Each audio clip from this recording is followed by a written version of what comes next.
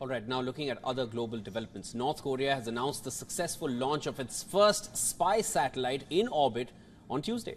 It vowed to launch more in the near future, flying in the face of condemnation by the United States and its allies. North Korea state media, it released pictures of the Supreme Leader of North Korea, Kim Jong-un, watching the North's first spy satellite launch.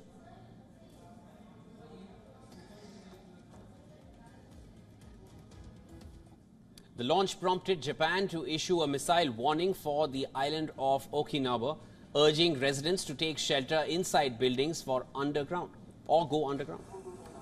Now, the launch was first reported by officials in South Korea and Japan. They could not immediately verify whether a satellite has been placed in the orbit. Pentagon spokesperson Sabrina Singh said that the U.S. military continued to analyze the success of the launch.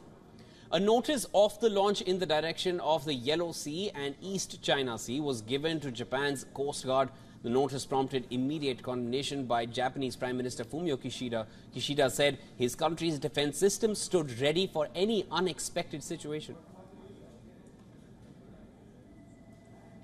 情報収集、そして国民への情報提供に万全を期すこと、そして関係国と協力をしながら打ち上げの中止を求めること。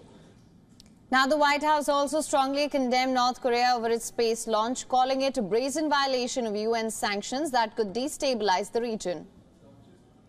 Moreover, UN Secretary General Antonio Guterres denounced the satellite launch as being against Security Council resolutions on the subject. The complex puzzle is what I said. Now, this is North Korea's third launch attempt this year. Pyongyang considers its space and military rocket programs a sovereign right and has said it plans a fleet of satellites to monitor moves by the United States and South Korean troops.